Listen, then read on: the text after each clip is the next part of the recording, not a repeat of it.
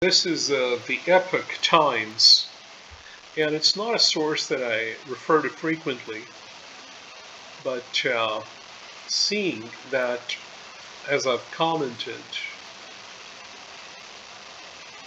already here, while it is now quite clear that the mainstream news channels have decided to go with the official narrative, it is nice to see that your publication is deciding to stand by what is suggested by reason, observation, and disclosed documents. So this article, I will post the link in the description of this video on YouTube, and then you can read the rest of it. I'm just going to read a few of the paragraphs after the headline. Fauci was told privately by key scientists that COVID-19 natural origin was highly unlikely. Newly unredacted emails confirm.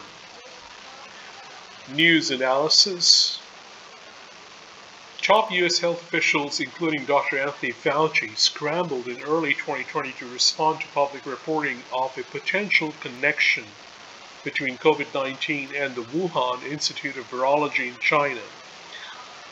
This response, which included a secret Feb 1, 2020 teleconference, was loosely detailed in previously released and heavily redacted emails.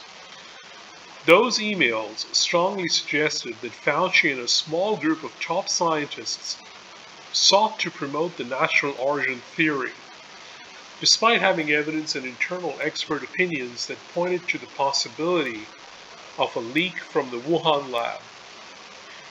Unredacted versions of some of the emails made public by lawmakers on Jan 11 further confirm this.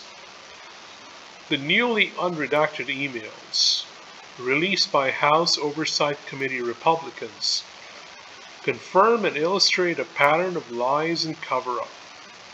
From the emails, it appears the effort was spearheaded by Fauci himself, but also involved his boss, recently retired National Institutes of Health, NIH Director, Dr. Francis Collins, as well as Jeremy Farrar, the head of the British Wellcome Trust.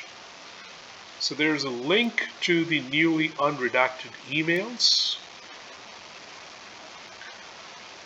And here, there are 16 pages.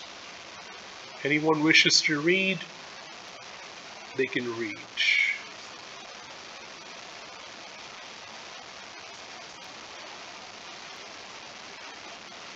I haven't read it, but I might.